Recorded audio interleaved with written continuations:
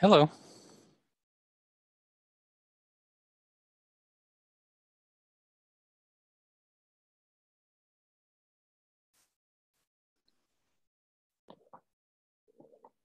Hey, Matthias. Hi, Doug. Hello. And hey, John. Good morning. Hey.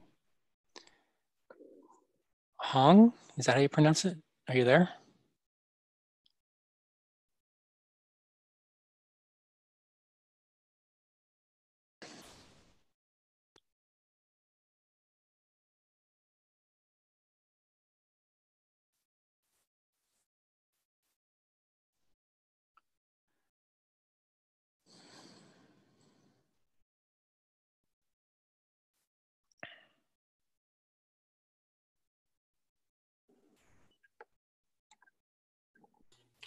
Hey, this is Hongqi.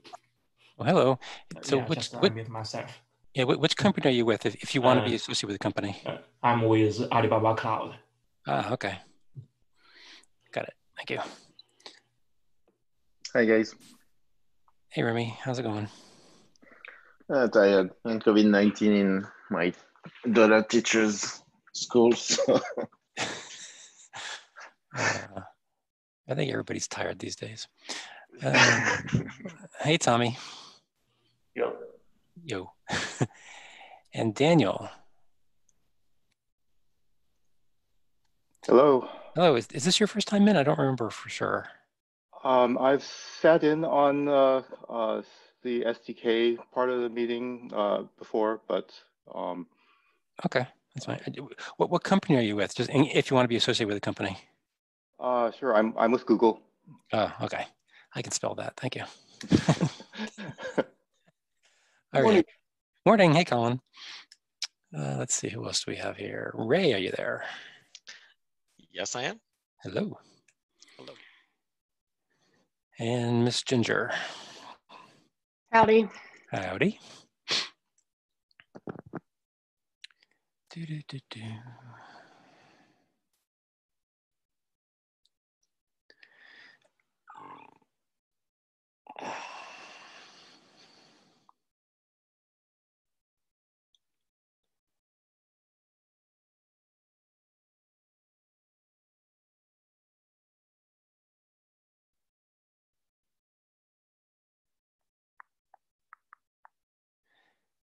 Hello, Eric. Good morning.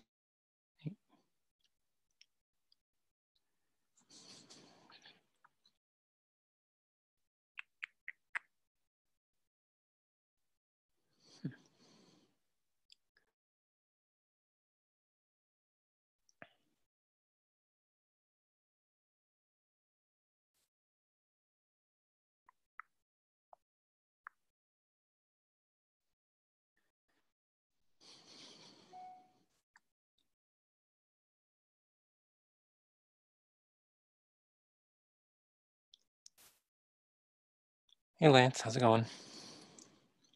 Good, how are you, Doug? Pretty good.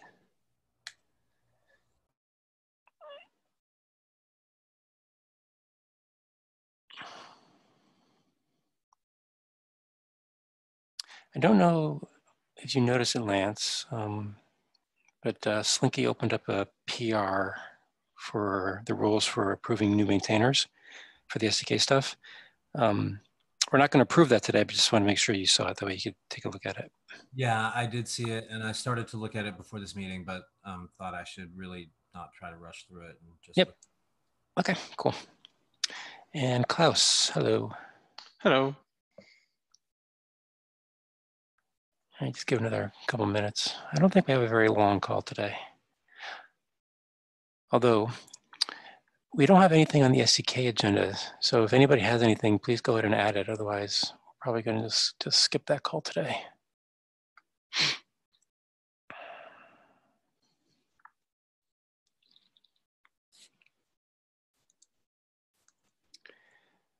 Hello, Brian. Hello, Doug. Good morning. Well, not quite, I guess, but close. Yeah, almost. Hey, Mark. How's it going? It's an awesome day again. I don't have You know, to commute to the office. I was gonna say, it sounds like ever since you moved to the new house, you've been chippier. You know, being able to not have to commute, wonderful thing. Yeah, I can imagine. Yeah. All right.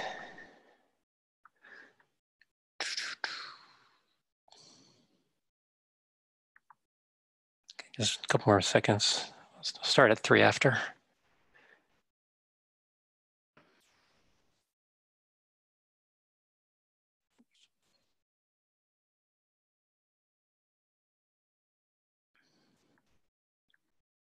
Oops. All right, let's go ahead and get started. It's 3 after. Oh, we got one more person. Hold on. Hi, Hamid. Are you there? Hello. Yes, I'm here. Excellent. Welcome. Thank All right. you. Yep. Let's get started here. Community time. Okay. Anything from the community that people would like to bring up that's not on the agenda? All right. I'm not hearing anybody. SDK call. We have one scheduled after this week. After this call. Nothing on the agenda as of right now. So if you have anything, please add it to the agenda doc. Otherwise, it will be a very short call.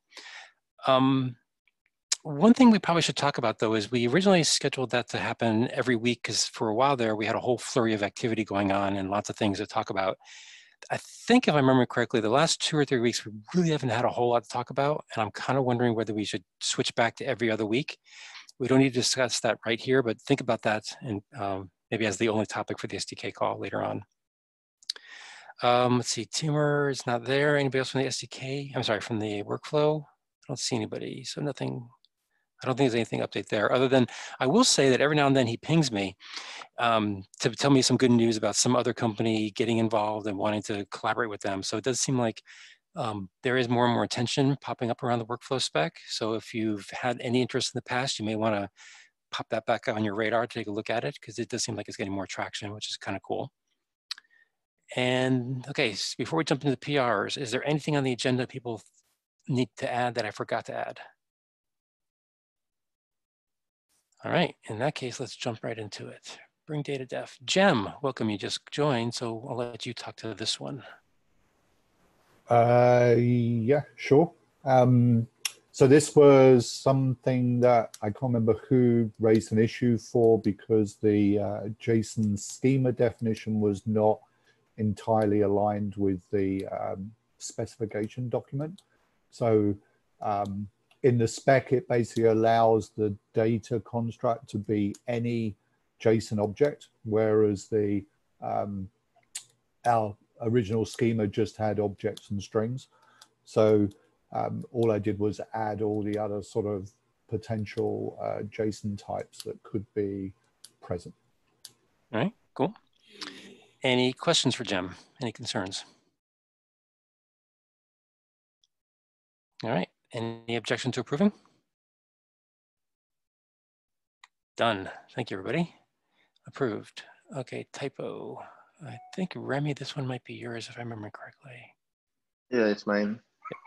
Okay, let me scroll down to the non-typo things. Just refresh everybody's memory about the big change. Yeah, I think there was just a mistake in the spec on the type of return because obviously it's a map and it was written as an array. So I just checked that. That's about it. Yep, more of a syntactical error type thing. So, okay, any questions or comments? A question, sorry. Yeah. That example is an array, isn't it? It used to be a map. Oh wait. The opposite. It used to be an array. Yeah. Like basically it's a map. Because like you have the name. Like it's an invalid syntax. Previously it was an invalid syntax as an example. So okay. All right. Yeah, I think when I wrote that up, my original intent in my mind was a map. I just for some reason wrote everything as an array. I have no idea why. I think it's just a brain fart. All right, any other questions or comments? Any objection to approving? All right, done. Thank you, everybody. Next. Let's see who this one is. This is Grant. Grant is not on the call, and neither is Christoph. So, okay, I'll try to summarize this one as best I can. Let's see. So Grant was bothered that the specification talks about two different types of modes, structured and binary. And then he noticed that in the HTTP spec, we then talk about batched. And he was looking at that as another mode, so he was bothered that there seemed to be an inconsistency where we only talk about two valid modes, but then we introduce a third one someplace else. Excuse me. So we thought we really should add some text in here that says, oh, by the way, transports can define other modes. Well, Christoph pointed out that that batch isn't really another mode, it's just a different flavor of structured. So what he added recently, and we helped with the wording yesterday on this, is to make it clear that the transports themselves may modify technically either one of these message structures, right? To maybe add some sort of wrapper as necessary for the transport, or in the batch case, it can actually add more than one event into the message itself. And so it's a different flavor of sort of massaging of the events themselves for a particular transport. So, but either way, you still have the basic structure of it's either binary, basically just the raw data, versus it's a structured mode where the cloud event attributes themselves appear inside the message body as opposed to like HTTP headers and stuff like that. Okay, so hopefully this text in here makes it clear that transports can define theirs, which they do today in HTTP. So it's technically not a breaking change in the spec or anything. It just adds clarification that this can happen by adding this may right here. Okay. Any questions about that? Jem, your hand's up.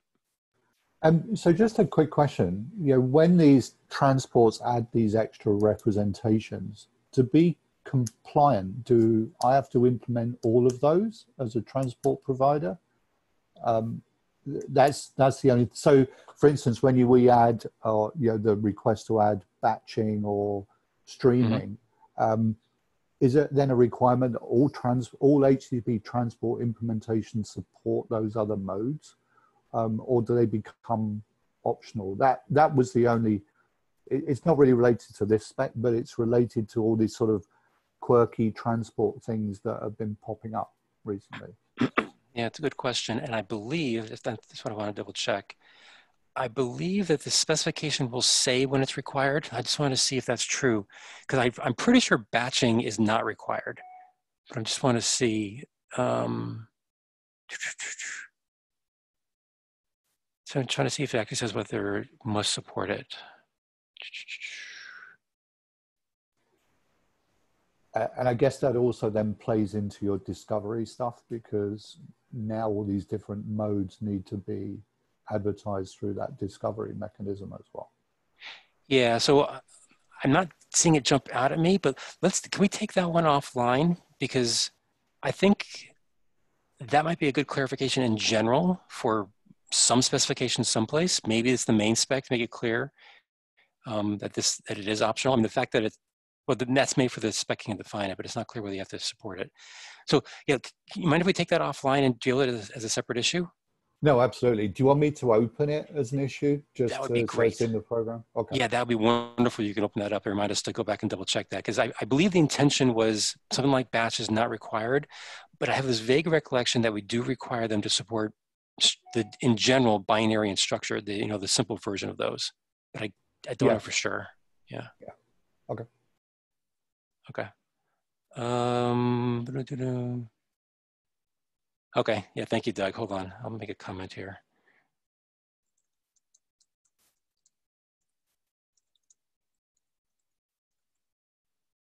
Okay. Thank you, Doug. Oh, sorry, Brian. I missed that. Okay. Either way, he'll get noticed and we'll update it. Daniel, your hand's up. Yeah. So I think Grant opened this partly because of my confusion as I was doing some related implementation. So I think my confusion was still that there's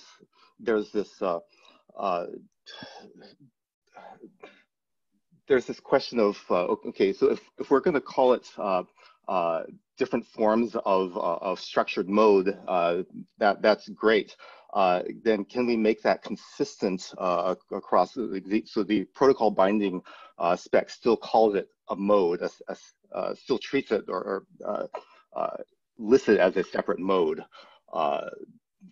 separate from structured, and calls it a mode, and so forth. And so there's still this idea that, and even there's a separate section 3.3 batch content or mode that's in parallel with structured and binary.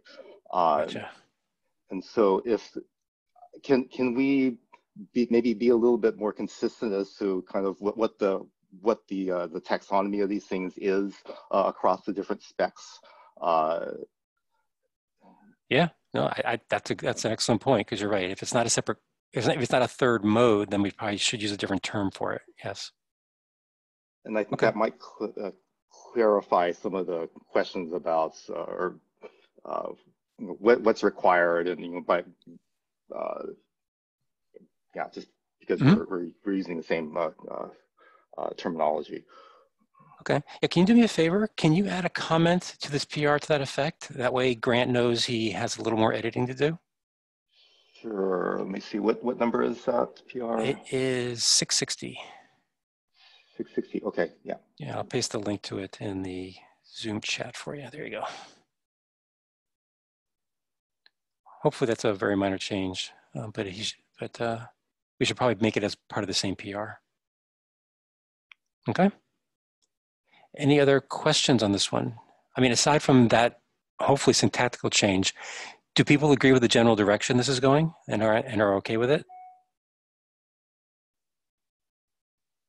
Okay, not hearing any objections, and then we'll just see if we can get Grant to make those final edits, and then we'll review it again next week. Okay, anything else before we move on? Perfect, all right, thank you, everybody. Okay, this one. I think this one's mine. Let's see if I remember what I did here. Okay, so this one was mainly cleanup. Basically, I decided to move the governance stock, which was all by the SDK governance stock, which is in a directory all by itself, into our community directory to live with all the other governance-related documentation.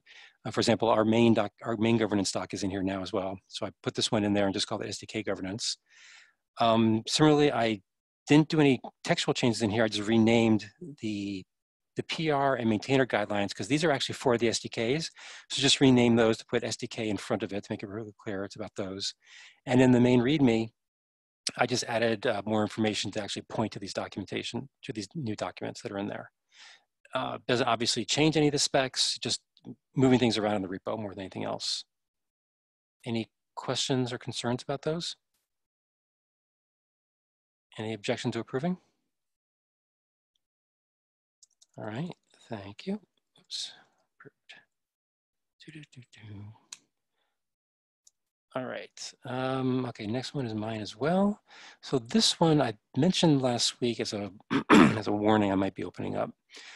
So last week I talked about how there really wasn't a good mechanism to make it so that when a client queries the discovery spec a second time to know whether the metadata about a particular service, if it's been changed, is a brand new service or it's replacing an existing service, and they just tweak some of the metadata.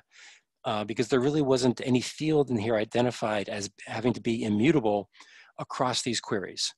And I was originally thinking, well, maybe we should make the name immutable, but then I can't remember who it was, but somebody pointed out that maybe that's not so great either, because what if there's a typo in there, or for whatever reason they need to change that.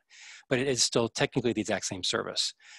So that's when I defaulted, after thinking about it, and said, okay, let's just introduce an ID that's globally unique, and it's a UUID, and it's basically just uniquely identifies the service. The value must not change, has to be a UUID per RC 4122.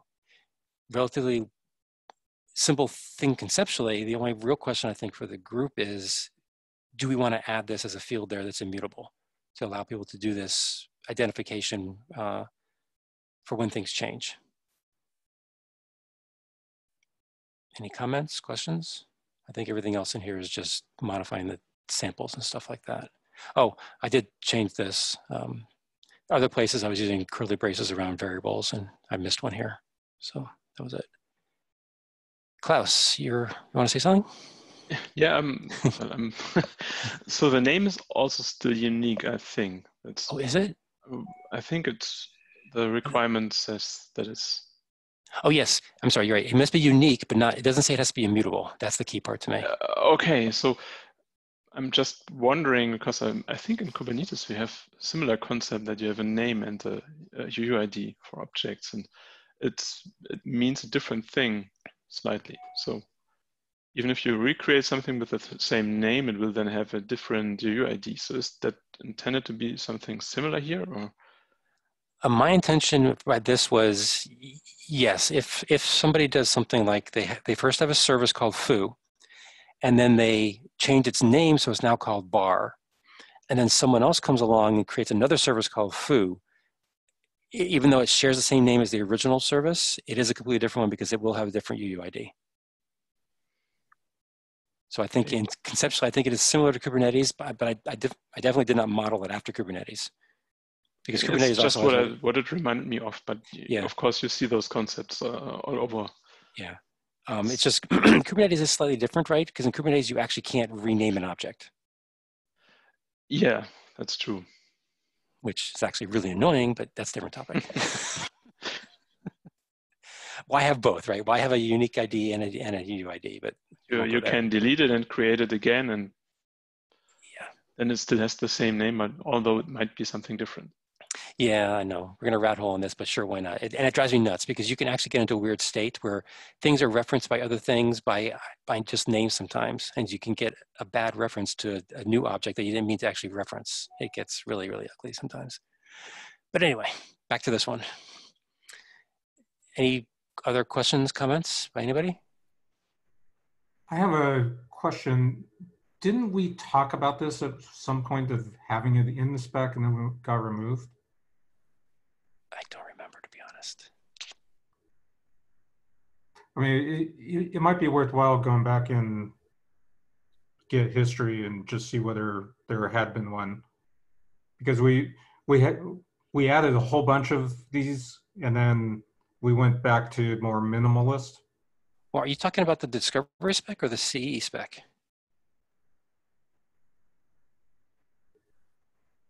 Oh, good point. Yeah, I was talking more about the CE spec. Sorry. Yeah, that may be true. I can't remember for sure, but I don't recall one in the discovery spec.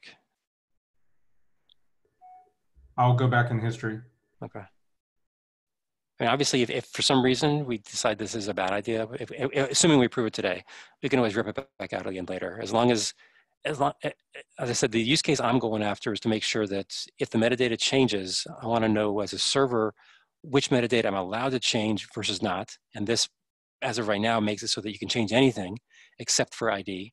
And then as a client, I want to be able to know how to uniquely identify an object to know whether it's a new thing versus just updated metadata. And if you want to solve that a different way, I'm okay with that. I just couldn't think of another way to do it. Okay. Any other questions, comments? Any objection to approving? Or any reason we should hold off and give people more time to think about it? I actually would like to think about it a bit more. Okay, that's fine. No hurry. Okay. In that case, are there any other discussions? Otherwise, we'll move on. Okay. In that case, this one. Now, this one was just open today, so we can't approve it, but I just want to draw it to people's attention. Slinky opened this up. We were missing some documentation in the SDK governance doc about how new maintainers get added. What kind of voting process there is, how do they get nominated, stuff like that. So this is his first initial pass at it. Obviously, this matters most to the SDK folks, so at least those people, please review it when you get a chance, but obviously anybody in their wider group, if you're interested, go ahead and review it. It seems fairly straightforward. May want to tweak some of the wording just because English is not his first language. But aside from that, it seems like it's fairly consistent with what I see in most communities. Anyway, take a look at that when you get a chance. He also added a little section here about how to update this document itself. I think that was missing as well. And I think the rules he defined here are consistent with how he updated the main governance doc itself. Anyway, any comments on that? Okay, please review that when you get a chance. And I believe, Jem, we're not ready to talk about protobuf yet, are we? No. Yep, I didn't think so. Okay. And I believe Francisco still wants to hold off on these two. Okay, so I think 2 weeks ago or so, we talked about possibly reviewing where we were relative to the implementations of the discovery spec. I'll raise my hand first. I have started. That's how I identified some of these issues that have been opening up. I'm not ready to share it or discuss it or do any interop testing with it yet, but I have at least started the process. Anybody else want to raise their hand to give an indication as to whether they're starting on that? Any feedback they have? On my side, I did an implementation in JavaScript. Mm-hmm. That's how I find out about the spec issue. I didn't work on it in the last 7 days, to be honest. Yep. So I kind of stopped, but it was a kind of working version. So I could probably do a demo, like not today. I really didn't sleep enough to do a presentation today. But for the next call, I might be able to show something. Okay. Yeah, if we have time, a demo would be really kind of cool to see something in action. Like you in the last week, I didn't get a chance to actually work on mine, so I'm hoping maybe this weekend to be able to work on it, and then yeah, maybe we can, show each of our clients talking to each other's servers or something like that. That'd be kind of cool. All right.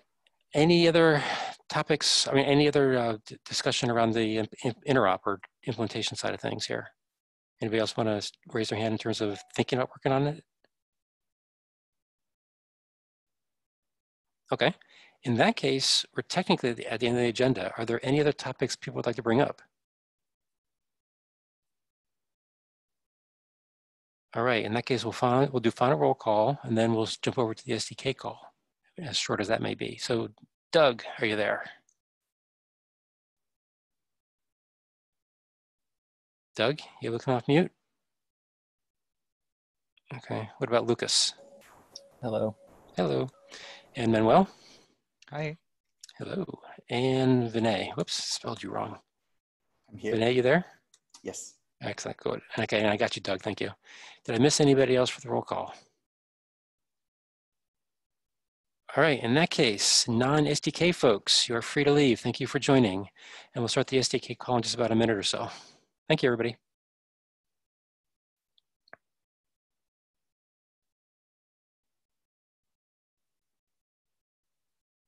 Oh, fudge. What was the topic I said we should talk about? Oh, yeah, meeting times. Oh, we're getting an agenda. Excellent. Thank you, folks.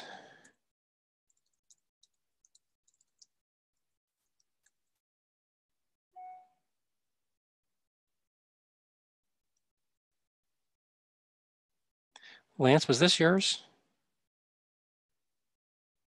The proposal to vote? Yeah.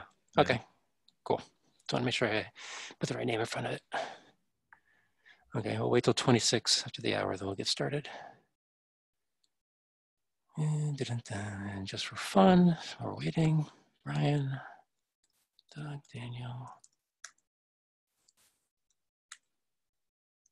Not that it matters.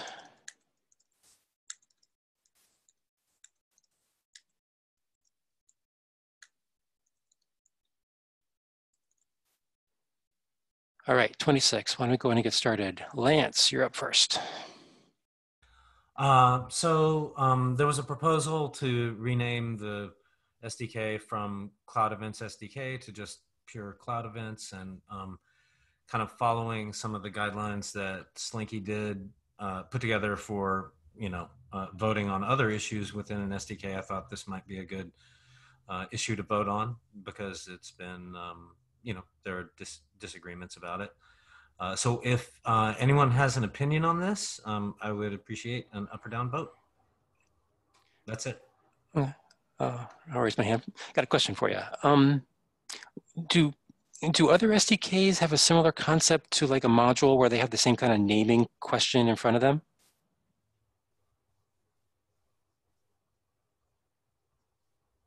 Are you asking me that? Yeah, you or anybody else. I was just curious. I'm just wondering whether it's a JavaScript specific issue or whether all SDKs are going to run into the same problem. Well, I mean, I guess, you know, for each one of the SDKs, they all have their own unique names. I think the specific concern here is that, you know, there have already been a couple of releases, and you know, this will just break existing usage.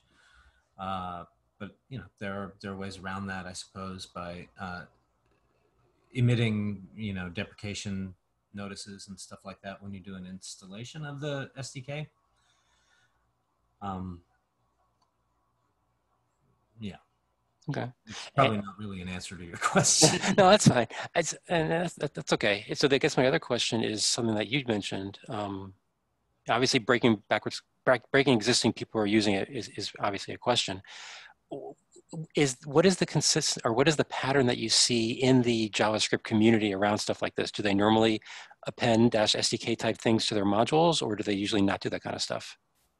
I don't think that would be very common, really. I mean, typically a module name should just say what it is, and Grant's point is that this isn't really an SDK.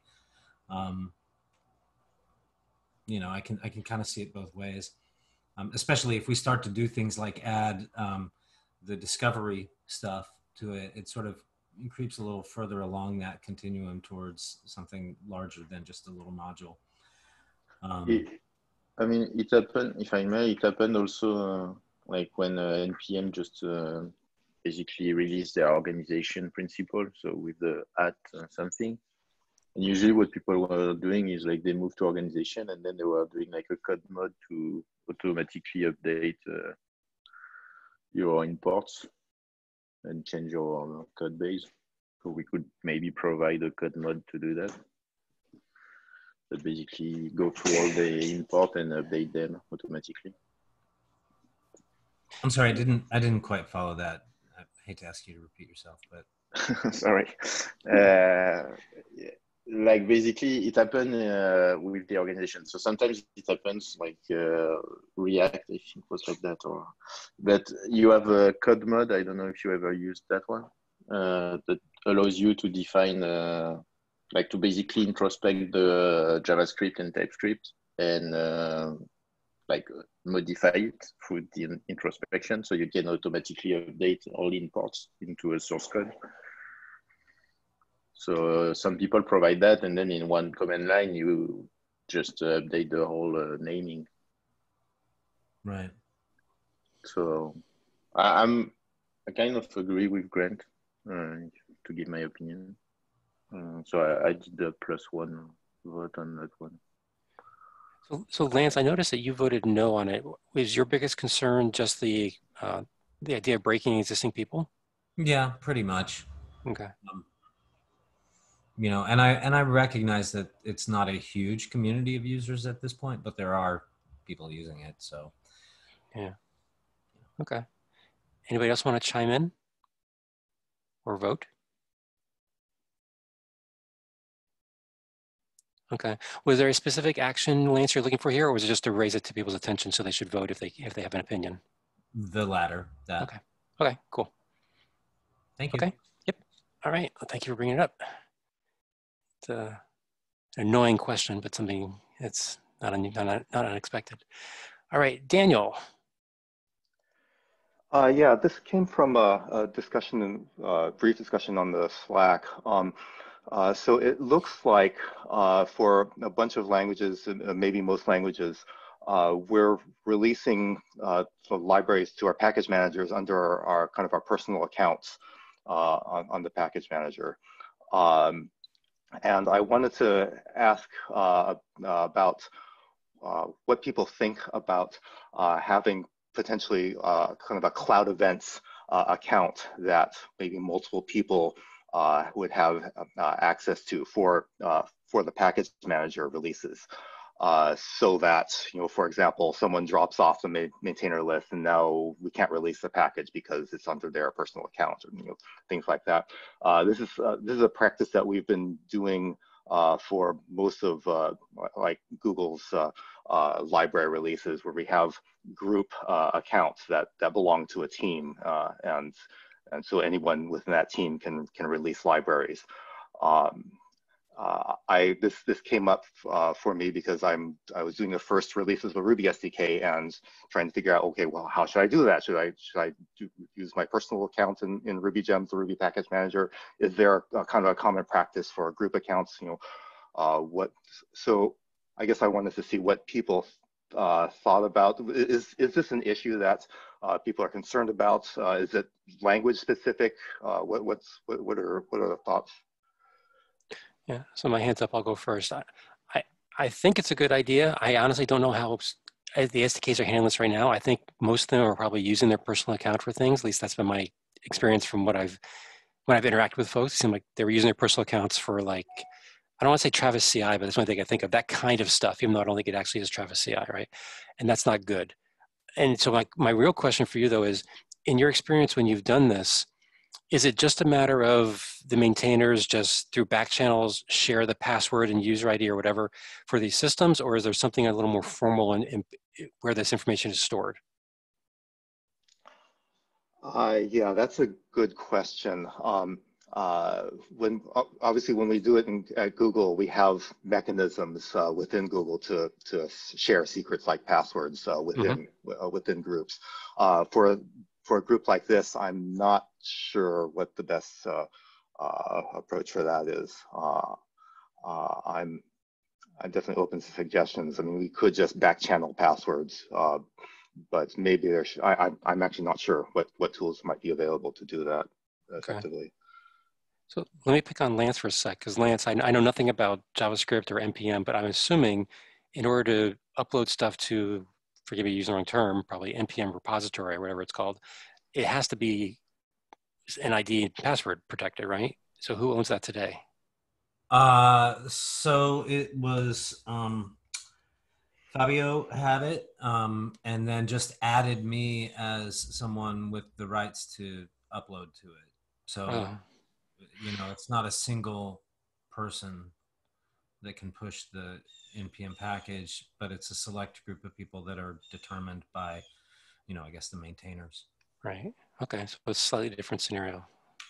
Does anybody know if there is an SDK out there that has a similar situation where it has to be a single password or identity? Just to clarify, for Ruby at least, it doesn't have to be a single identity. You can have multiple owners. So that, I guess that is another potential approach for package managers that support it, just to have several people, all the maintainers own the package onto their personal accounts. I'm just thinking about the group idea as a formalization of that, but if that's not feasible, then maybe just having multiple owners would be also a way forward. Was your concern pretty much just about the Ruby SDK? It's a Ruby SDK because I wasn't sure what our practice is, because I wanted to release, and how should I do that? And so it's kind of a question for the group. How are we doing this as as all languages for cloud events? Is there a common practice, or are we just kind of all doing our own thing? Should there be a common practice? Anybody want to voice an opinion? So I put a thing in chat. We should ensure the Cloud Events project owns the repo namespaces that we publish into. So in other words, it shouldn't be an individual, although we can delegate access to it. Lance, your hand's up. Yeah, in general, I like the idea of having something that's common and owned by, an organization as opposed to individuals. I guess where do you stop? We've got Travis CI, Circle CI, Codassi, coveralls, you know, lots and lots of tooling that requires, you know, access to, but like somebody has to own that and manage that. So where do you stop the common thing? Is it just when you publish to like a repository or something like that? Or is it all the little bits and pieces that go into actually having a, you know, CI?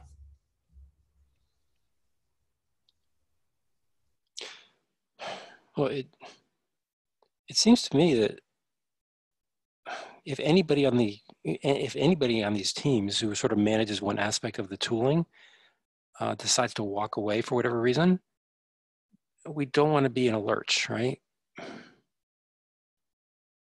And so, I mean, I agree with what Mark is saying. I'm just trying to figure out the mechanics of it, right? Because unlike what Daniel was saying, where they have a central place inside Google where they can do things like share passwords and stuff, we don't have that.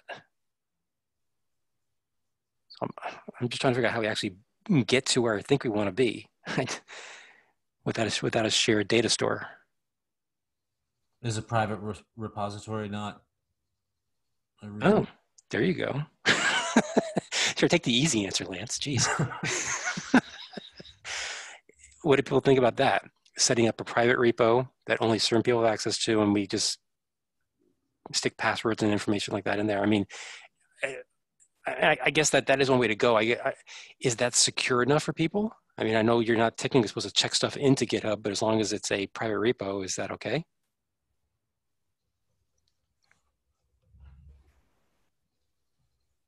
I mean, I guess you can also use just GitHub secrets too, couldn't you?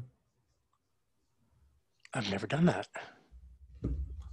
I don't know if, How does that work? My understanding of GitHub secrets is that they're basically write only. You can. You won't be able to read them after. Right. Interesting.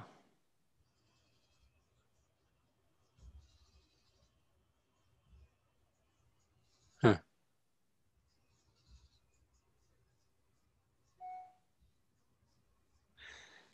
I don't know. You guys want to go off and think about this, or what? I'm not. It's really up to you guys to decide. Because I feel like we've just been kind of winging it up till now, and it's worked sort of, but it's probably not the best approach long term. Yeah, I mean, I'll say that I was actually really concerned when I started to get more heavily involved in the JavaScript SDK, and Fabio was not around much, and I didn't know how I would be able to get access to things like the code coverage reports and stuff like that. And fortunately, we managed to connect on that, and he added added me as someone who could do that, but it didn't seem like there was any clear common way to handle this sort of stuff. And that was disconcerting when I first started working on it. Yeah, and I'm thinking, I'm wondering whether the CNCF has anything in this space to help us, any kind of tooling or something. Like, I can't think of anything offhand, but I guess I could reach out to Chris Anichek or Amy and see if they have something that we're just not aware of. And then, revisit this next week and see if they have any recommendations. I don't know. Anybody else have any other ideas?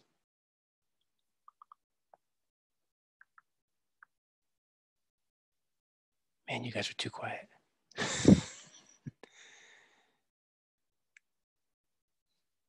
So what do you want to do? Someone needs to speak. I'm not a maintainer at SDKs. I have no stake in this. I think it's if you can find out if there are any tools available, that'd be great. If not, if it turns out that that there isn't, then maybe someone I'm happy to do it could just kind of think about it a little bit, write up a proposal for something maybe simple and straightforward to start off with, and we can vote on it or something. Okay, cool. Yeah, okay. I'll take the AI to reach out to Chris and or Amy and see. Okay. Anything else on that particular topic then? I guess in the meantime, you'll just add other For people now, as necessary, right? For now, I'm just publishing using my personal account. So yeah, okay. Okay, Lance, is that hand new or old? Oh, sorry. Yeah, that's old. Okay, I wasn't sure. Okay. Okay, anything else on this topic then? Okay, my topic, do you guys still want to meet on a weekly basis? Or should we switch back to every other week? I mean, obviously we could still keep weekly and just cancel if there's nothing on the agenda, but it's up to you guys.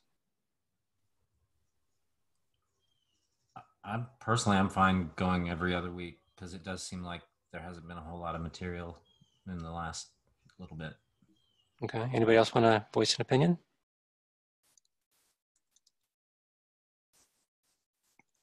Okay, so I'll tell you what, let me paste let me paste the topic and the proposal to go back to every other week in the SDK Slack channel. And if I don't hear any objections, we'll do, I guess, lazy consensus is the phrase. Otherwise, if someone objects, then we'll find out why, because obviously they're not on the call, so they probably won't object. So, okay, I'll do that. Okay, any other topics people want to bring up? All right, in that case, we are done. Thank you, everybody. And we'll talk again next week on the main call. Okay, bye. Thanks, bye. Bye. Thanks.